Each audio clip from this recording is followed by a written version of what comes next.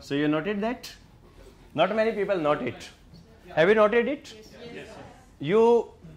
You make an account on Amazon, Snapdeal, anything, right? And you log out.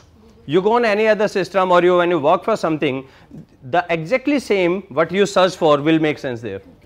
So it's not cookies. Cookies is something else. So you are under watch all the time. You know that?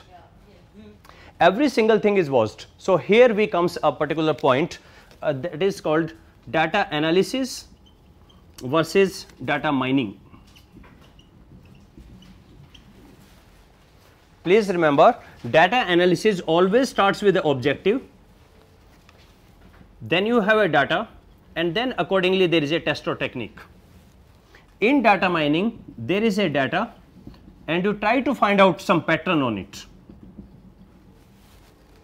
That is called mining. Mining means there is a heap of the data. You know, whenever any prospective clients are there, or your employers are there, they watch you. You know that? When I write your name on the Google, what comes out? When I visit your Facebook page, what I see there? So these things are watched. People look at it. People can, if you are on social media, your every single thing can be analyzed, and better than you, they can tell what exactly you are going to do. It's so predictable. So that is the part of the data mining, and this is one of the mistakes scholars do. They feel like data mining in PhD. It's always the data analysis. You got an objective. Here you don't have any objective. Facebook is generated some trillions of data and nobody have an idea what to do. There is no objective. We are just searching and searching. That's what is called as the trends on Twitter. Trends on Twitter, there is no objective. This is what is hot today, what the people are talking about today. So that's a data mining.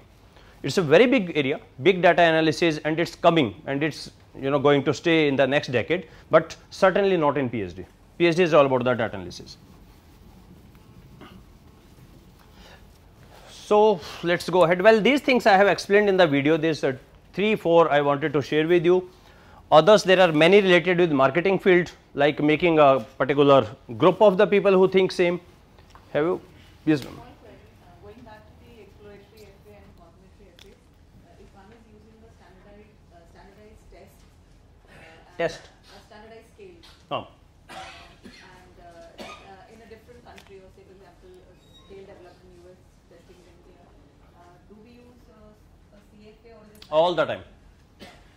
I say, I claim so big, in your lifetime you will never use GFA. You will never conduct an exploratory research. You should conduct the C. If you adopt somebody's scale, you work on it. The person worked for the first time, that was the EFA. When you work, what do? You check whether it's apt or not. It's a CFA. Somebody told you, he told you 1-2 statements should be added. It should CFA. She said 1 should be deleted. CFA.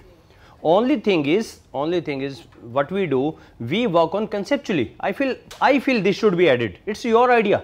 Have you checked it with the audience, with the people or not? So then there are certain mathematical models, ma'am. What we forget is the way we will do. I will take 25 scale original, and then I want 26. I should show some parameters with 25 and then with 26 and show the results are better. We always forget this part. Even in the same workshops, we don't talk about this part, how to check the model fit is improving or not. So those who know about the CM, it's chi-square by d mean value, that should go down. Only then we can refer that the model is improving.